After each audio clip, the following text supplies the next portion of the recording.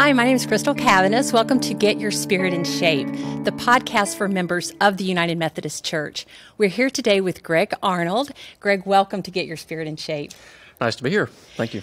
We're so excited that you're here. We get a chance to meet you for the first time, but it's also kind of historical because this is our first ever live podcast as part of a day-long podcast-a-thon. So thanks for being a part of that adventure with us. Appreciate the invite, for sure. So you are, we want to talk to you about your relatively new role as Chief Executive of United Methodist Men. Mm-hmm. And before we kind of get into the specifics of that, can you talk a little bit about yourself and maybe the path that led you to United Methodist Men? Absolutely.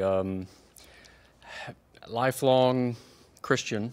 I always like to say that I was practically born under a pew, raised in the church, and up through the church, came through scouting in a Methodist church in northeastern Alabama.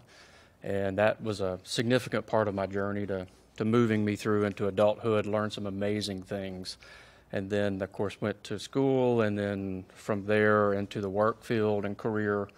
And then that career left me somewhat unfulfilled to some degree. I felt like there was a larger calling for me, and that calling settled into men's ministry, and I didn't really know what that was until the aftermath of Hurricane Katrina, which made landfall in the coastal Mississippi area.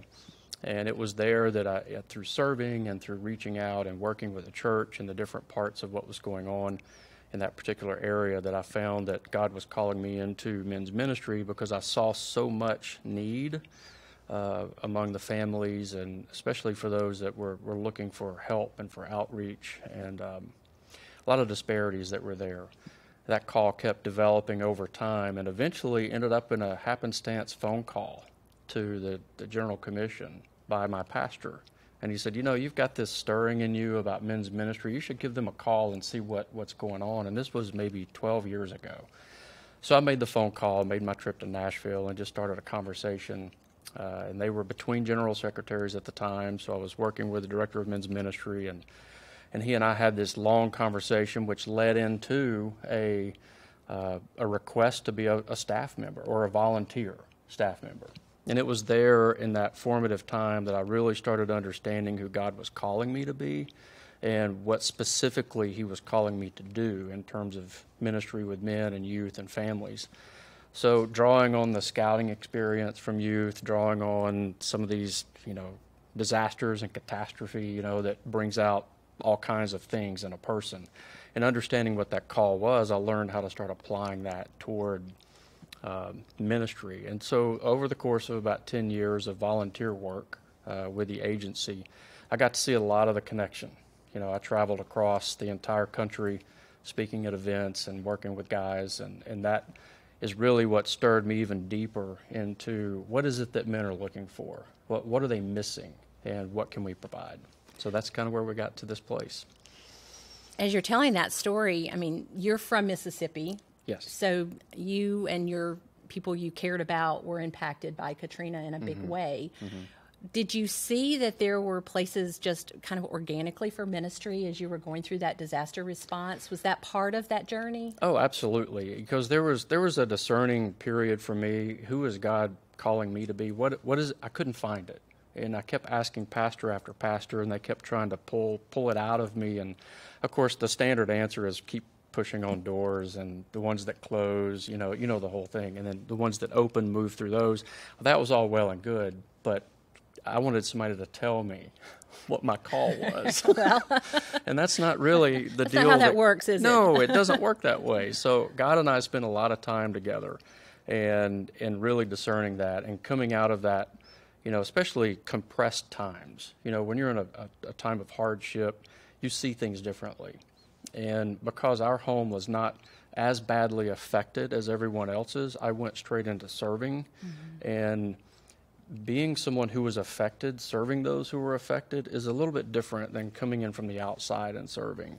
So I was able to see friends and neighbors hurting in a different way. Mm-hmm. And what I saw mostly, at least what seemed to be missing more than most, was this connection, this tether to a spiritual guidance, for some of these families that were in my own neighborhood.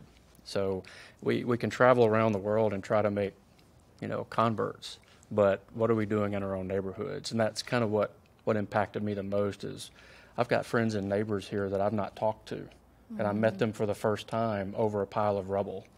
And I felt somewhat, I don't know, I felt bad about that, but it also was encouraging at the same time that there's so much opportunity out there, and so many people who, it doesn't take a catastrophe or a disaster or a family emergency to invite us in to start having those conversations. And that's what really changed the arc of what ministry looked like for me.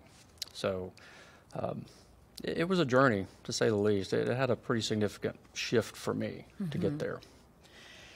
So you kind of say, raise your hand and say, yes, I will volunteer for United Methodist Men. I'll travel. I'll create resources. Tell me what that looked like. It wasn't just a every now and then thing. It looked pretty full time, didn't it? It was quite intensive, and I had a full-time job at the same time, and that job required a lot of travel as well. So finding time in the gaps to do that work was difficult. I had an employer that was very open to the idea that I could take a weekend here or a couple of days there to make that happen. But then the most interesting thing is when I connected, I was still in my late 30s.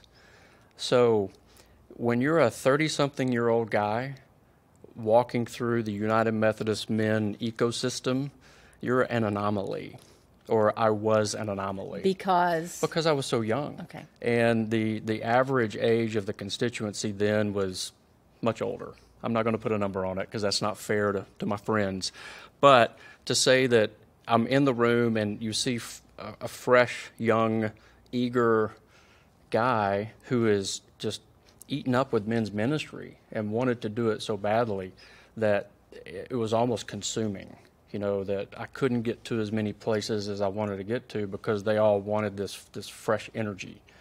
And I thought, wow, are we missing such an opportunity here? And why are there so few of me in the room and so many of them? And where's the disconnect? And that's what I spent really the next 7 or 8 years is trying to discover why the disparity in ages and why the disconnect. And what I discovered mostly about that is that the mindset, the heart, the spirit didn't change, just the stage of life changed and how one generation relates to another. So that's what I really brought in coming in as with the agency this time is let's look at it generationally. Let's look at what does it mean to serve baby boomers, what does it mean to serve Gen X, what does it mean to serve millennials, and what does it mean to serve Gen Z? And each has their own unique needs, and there's some crossover, not a lot. So it's going to require a lot of work to meet everyone where they are. So it's not to say that we're discounting anyone that has gray hair because I'm there. It's basically saying that your needs are different than their needs, and they may cross and they may not. So let's figure out how we reach across and make it work for all of our church. So that sounds awfully ambitious. Quite ambitious, Yeah, and I definitely I want to talk to you about some of those innovations and initiatives because they're already out there and in the works. But I want to back up just a minute. When you found that place, what was that shift? How did that feel to you that you'd been searching for this call? What's my call? And then you find it. I have a very kind of get chill bumps when I think about it because there's a very defining moment when that happened, and I can put myself in the place and the time. I was fairly stressed in my career. Things were going well, but it wasn't as fulfilling as I'd hoped it would be. So all of the ambition, all of the drive had taken me to a place of emptiness. And I stepped out of that career to pursue ministry full time, but I did that on my terms. And what I learned through that short 1.5 year experience was that I'm not real good at it myself. And I didn't do it as well as I thought I could do it. And finally, at a point where I relinquished control, I was sitting by the fire pit on my back porch, And it was a cool October evening in South Mississippi, which is nice and refreshing. And I just said, God, I am no good at this by myself. I have certain skills and abilities, and if you can use those and provide for me the needs for my family, I will give you the man for as long as it takes. And that was the covenant that he and I made together around that fire pit. And I've been reminded of that a few times over the last 7 or 8 years, of God just tapping me on the shoulder saying, you remember our little agreement? You're getting off track. So step back in your lane and let's move forward. And really stepping into the commission was that tap on the shoulder of, I've allowed the success and the businesses to flourish. You have what I've promised you. Now it's time for you to step in and do your part. And that's what kind of led me here. So it was a very defining moment for me spiritually, was I had to just absolutely let go. The surrender. Yeah, pretty cool. Thank you. That's a beautiful story. Thank you for sharing that with us.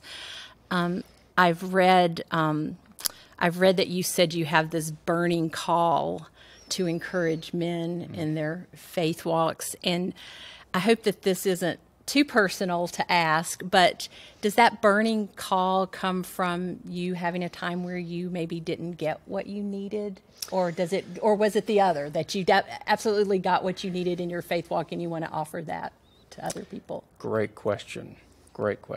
I think it comes from not getting what I needed. Because once I finally found it, I wanted everyone else to find it too.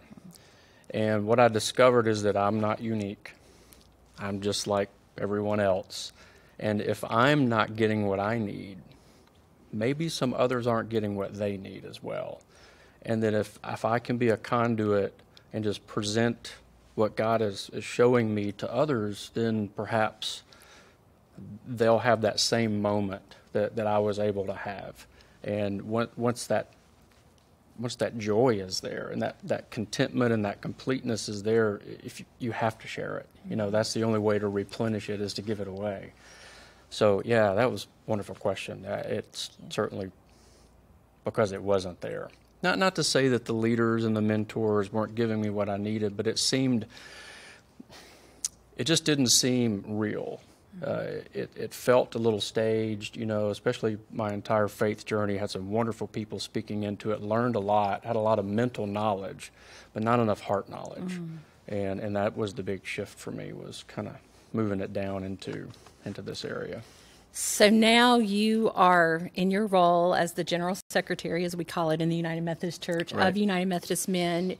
You have this kind of this charge, if you will, to go out and provide that support, to provide those opportunities for men, not just in the United Methodist Church, but definitely in the United Methodist Church. Sure. That feels really big. Yeah, it's a little overwhelming. Yeah. Tell me about some of I know there are some, I want to talk about Adventure Men. I discovered that, and there are a couple of apps that you created. So there are definitely already some tools out there, and I want to hear about your plans.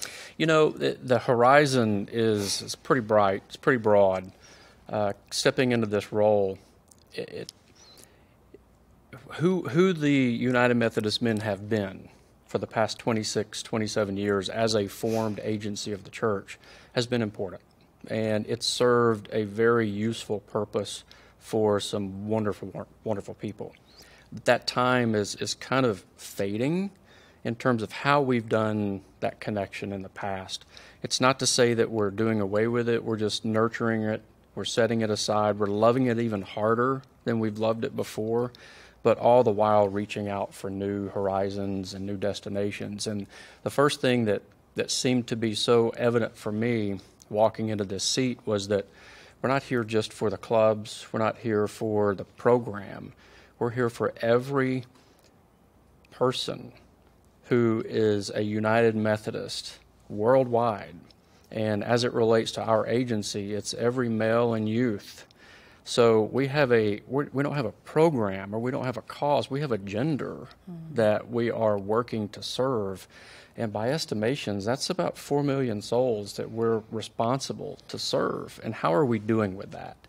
And then how can we do that? It's going to take all of us together, certainly, to do that.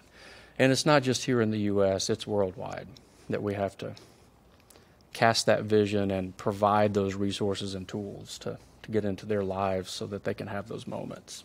Let's talk about a few of those. Sure. Let's talk about, there are several. Yeah. You want to talk about the apps? We can talk about the studies. Well, the favorite of mine is the Live Bold app. That came out of a creation of working through what was my call to ministry and how to reach men. And the interesting part of that story is I was in Disney World with my family. And we went to this restaurant, and I'm not promoting any one particular restaurant. We just happened to be at this restaurant called T-Rex. And if you've ever been there, it's an assault on the senses. You walk in, and there's dinosaurs, there's plant life, there's all of this just Disney-sized scenery. So we walk in, and the lights change color, and this show begins. This meteor shower comes flying across the ceiling, and as far as projected meteors, and the dinosaurs come alive, the plants start shaking.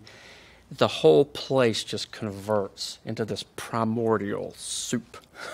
And there it is, just happening in front of us. And I turned and looked, and this other family had walked in. And the mother and father and the two children were sitting at a table across from us. And my daughter was just going nuts over it, and we were having a big time.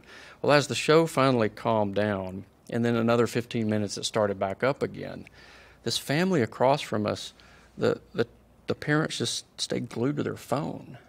They just kept looking at the phone, and the kids were just making laps around the table. It was nuts. I mean, they were just going crazy. And the show was going on in the building, and here they are glued to this little screen in their hand. And I thought, that is very interesting. What is so magnetic about that little thing in their hand that can override this assault on the senses? So then the next day, we're walking through Disney, and I started taking note of all of the people staring at their phones, and you've got this amazing experience just surrounding people that it's still not enough to pull them away. So I went home, and the very next thing was, well, I have a little blog that I'm writing, and it has some moderate traction. I need to be in an app. I need to have this message. If that phone and what's in there is so attractive, then our message needs to be there. So I built the app and pulled it together and started writing devotionals and doing different things that were centric to a man's life and an isolated person's life. And what would it look like? And I made a kind of a joke with my pastor at the time. I said, you get them once a week, but I get them, 24 hours a day, minus one day, I get them 23 hours. And we kind of chuckled about it. But since then, the app has just continued to take off. It's spread across 160 countries. There's been about 120,000 downloads, and the engagements, every month there's about 1.2 to 1.5 million engagements a month on the app. And what's interesting about that resource is that it's never been promoted, it's never been advertised, they've just been placed on the store.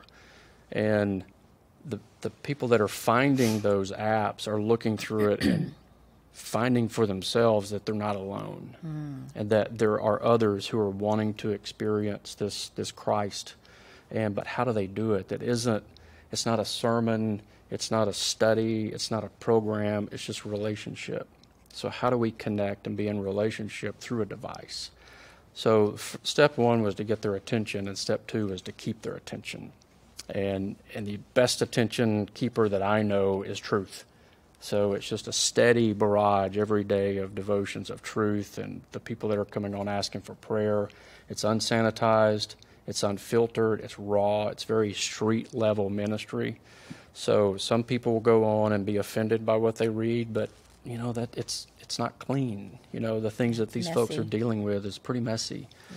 So it's being in the mess before it gets worse. And this, Live Bold was pre-pandemic. Yes. So then when pandemic came and we really were all truly isolated, I saw a little bit of a spike. Okay. I was wondering if it would get even more so. But what I discovered through the app was the three things that men tend to struggle with the most. They struggle with isolation, they struggle with fear or anxiety, and they struggle with something that I would call selfishness, is that they don't want to share their problems, their burdens, their worries, their concerns with others. They're very selfish with where they are spiritually. So how do you crack that open and be a part of that? The pandemic brought in even more isolation, but interestingly enough, because we were all isolated, I think they were finding each other versus being in the world, in a busy world. You know, you can be alone in a crowd very quickly. Yeah. So I think if anything else, it did slow it down a little bit, and I saw that there was some traction still there, but the needs didn't change, they just amplified. Right. There's already resources that Adventure Men that I've already alluded to a couple of times. I loved that. It looks fascinating to me because you use this this hiking analogy and this climbing analogy. I wondered if you were a hiker or a climber. As a matter of fact, my wife and I were just in the Carolinas last week hiking. Okay. Yes, I'm drawn to the mountains. Aren't we all? It seems to be. But the analogy really came from a stumbling into some alpinists and their excursions up Everest. And I was struck by how much preparation and how much work that it took to prepare to make a climb, to reach the summit. Then I started thinking about the summits of faith, the summit of life, and how much preparation you need to make to get into that rare air. And what would it take to set out on that adventure? You don't do it alone. You climb in teams. You have what you need. You get your resources ready, but you still understand there's risk involved. So I felt like that was the perfect metaphor, you know, for being outdoors and getting your guys together and going up that hill together, whatever hill that might be. So the figurative hills that we're talking about are the hills of isolation, the hills that, you know, hills of anxiety, the hills of worry or whatever they may be in your life. And there's others that are struggling in the same way. They need someone to help guide them. They need a pathway up. And that was kind of the framework that we set, that I set down for small group resource materials. So that's the Adventure Men app really is something we're trying to produce to help guys to answer the question, what book do we want to do next? Just grab the app and go through it together. You know, you're going to keep your phone with you. You may leave the book in the truck, but your phone's going to be on your hip. So it's just another more, I guess, leveraged way to make it more accessible and to help guys understand that it's a journey that's together. And it can be done, you know, through a small group resource that has baked in Wesleyan roots. You know, they're built on the disciplines of discipleship. And if I can help the guys walk through each of those disciplines on a daily basis together, then we all get closer to our goal. As people are using this, as men are using this, what kind of feedback are you getting? All positive. I can't find anyone else, at least at the moment, no one is telling me that this is, you know, a waste of time. They're enjoying the ease of it. They're enjoying the access, the availability. With the Live Bold app, it's in a hip pocket and it's available whether you're on a commute or you're waiting in a waiting line or you're at a restaurant or wherever you may be. It's there. The Adventure Men app is still gaining some traction.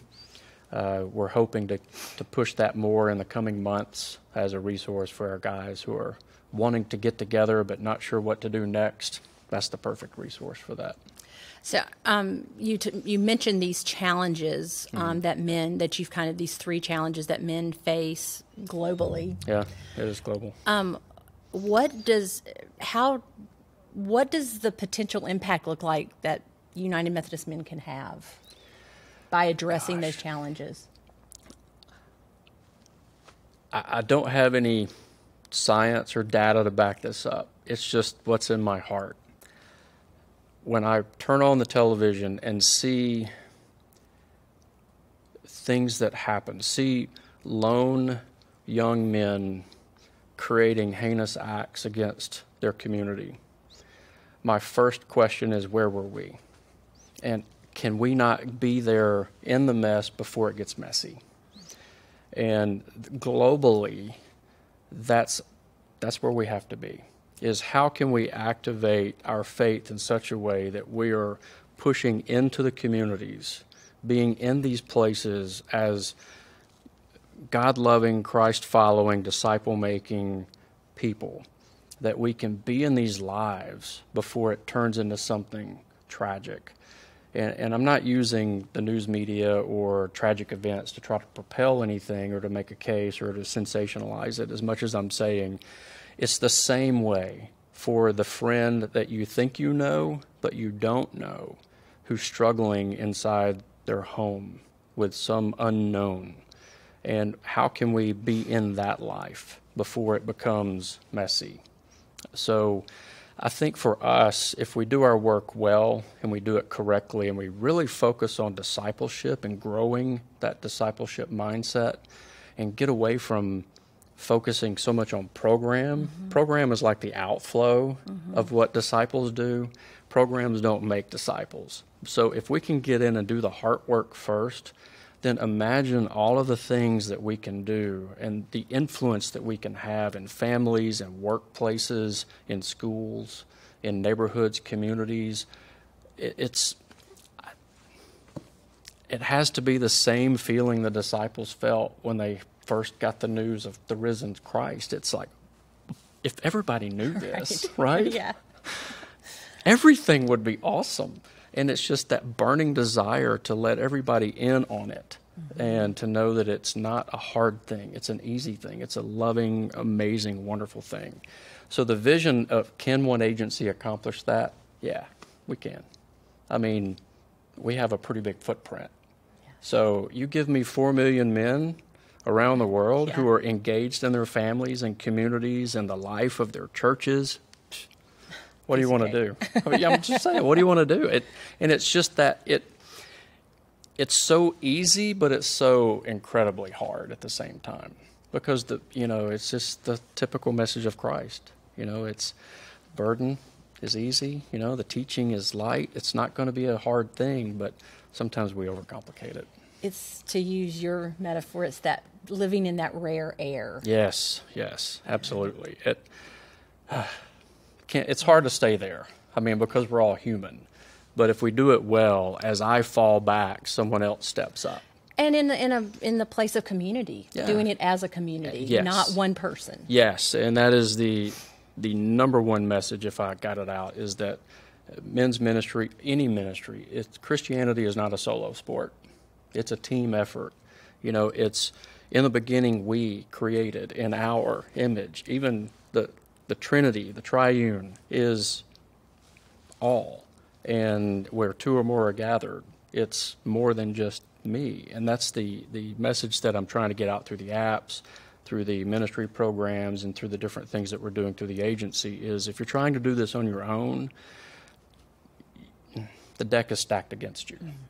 But if you're doing it together, then you have exponential ability to move it beyond where you are. And that, I see that so often in a church. You find one organizer who's got this burning call. I was one, and I found 2 guys who loved me enough to support me. They didn't understand what I was doing, but they supported me. And then from there, we were able to relaunch and rebirth men's ministry in our church. And it wasn't a program as much as it was, let's all get together and just talk about life and just live life together. Yeah, do it together. Yeah, share our burdens, and it's a process. So if someone's listening today, a man's listening and wants to get involved in the discipleship making, and what you're saying resonates with him, what kind of first steps might he take? Well, obviously, it's find someone that you can walk with and be accountable to what it is that's stirring in your heart. It's well enough to grab a book or grab an app or grab something and think you can do it on your own. That's really the first step to not getting there. But if you grab someone up and say, hey, let's do this together, then you have accountability to one another that you're going to carry this through, and then you've got support for each other, for whatever it might look like in your community. For some, it's a small group of 3 or 4. For some, it is a massive men's ministry that covers hundreds and hundreds of members inside of a church. There are others who come together in cluster groups, who are a few guys in this church, a few guys in that church, who come together and serve at the local areas, and they form groups within themselves. So supporting that mechanism is the most important thing that we can do, is to help guys understand you're not alone and you can't do it alone, and you shouldn't try. The one thing that evil wants to do is to separate us from the pack, and that's when we're our most vulnerable. So we have to stay connected at least to somebody that's going to watch our back, keep us accountable. Yeah. When you were talking about that, I was just thinking, that feeling of aloneness and loneliness, and how that's so, that is such a dangerous space to be in, and everything you're saying is about coming together. Yes. Especially if you scroll through the prayer wall on the Live Bold app, you can see the prayer requests that are coming from guys who are trying to do it alone. And the things they're struggling with, you think that you're the only one. There's another 3 or 4 million that are struggling with the same thing. It's not so special. So just move on from that, confess it, be in accountability with each other, and then through that you realize that, okay, I'm not perfect, don't have to be, but together we can strive and get there. So yeah, it takes a community effort to get there, for sure. Well, as we end up today, Greg, there's a question that we ask all of our guests on Get Your Spirit in Shape, and that's, how do you keep your own spirit in shape? So for me, my passion, obviously, is men's ministry and working in that place. Every night I write a new devotional for the app. And then in that devotional, it's time for me to spend a few minutes in God's Word, and all the way through to picking the photo that goes with that verse that really visually represents what the verse is trying to say, and a couple of short sentences on what that is, and then some follow-up scripture that might dive it a little deeper, and maybe a next step. And then I go to bed. Then the next morning, I get up and I do that devotion. And it's interesting what a night's rest will do between writing it and then reading it. And it's hard to explain. It's almost as if I'm reading someone else's work, because every morning as I sit down with my little notepad and I'll write down what is my reaction, what are my thoughts to what's here in front of me, what's God talking to me about today. And then I'll write that down as my focus for the day, and move through the day with one thought. I don't try to do a lot, just one thought. And sometimes it corresponds with ministry, sometimes it corresponds with the business of ministry. Sometimes it's just a great thought, something to hang on to as you move through the day and run into people, on the street. I love that you spend the time, which also probably has some probably edifies you in some way, to be researching and praying over that, and you design it for the tens and hundreds of thousands of people, and then you get up the next morning and you're a part of that community as well. Yeah, that's very cool. Yeah, it's revealed a few things to me more than once, where I've woken up the next morning and I've sat down with it and thought, ooh. Yeah, I'm stepping on my own toes. I needed these words. Oops. Yeah, that's great. Well, Greg, thank you so much for being with us. We are live today, but this podcast will also it will air in our regular every other week schedule, so it'll be coming out across our different wherever podcasts are published, and then we will have a transcript at umc.org/podcast where you can go and find this episode as well as other episodes, and we will on that page we'll reference the different apps that you mentioned, how to get in touch with United Methodist Men, and just whatever pertinent information we want that you'd like for us to share there. Yeah, absolutely. So thanks again, and we thank you for being with us today too. Have a great day.